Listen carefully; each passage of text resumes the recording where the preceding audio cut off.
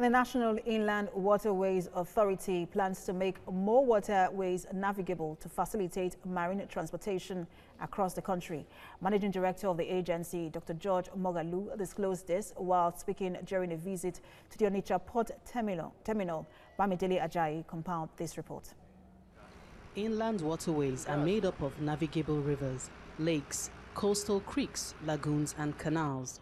The movement of goods and services along inland waterways is one of the oldest means of transportation. This was preferred because it offers the most economical, energy efficient and environmentally friendly means of transportation. Despite all these, inland water transport in Nigeria has had a long history of neglect by both government and the private sector. This stemmed largely from policy inconsistency, limited private sector involvement, and conflicts between and amongst agencies involved in the management of inland water transport in Nigeria. Dr. Moghalu expressed concern over the poor state of the Onitsha Port Terminal, which was constructed in 2012 and inaugurated in 2013. Making the port functional would reduce pressure on other port terminals in the country and limit the recent carnages on the roads.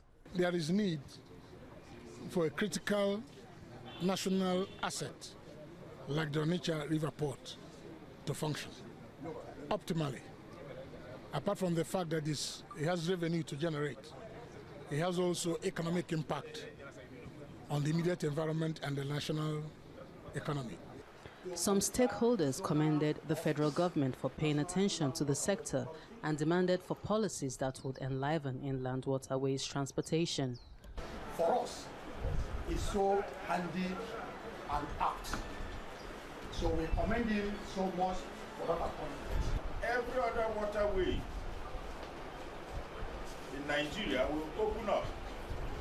We need water transportation to be very, very effective to reduce the too much pressure on the highways. Since the 1990s, Nigerian government has spoken of a number of initiatives, including infrastructure improvement, channel dredging, and maintenance and installation of safety facilities to turn the sector around, but all these seem to end at the time it began. Whether this breath of fresh air will amount to measurable improvement is yet to be seen.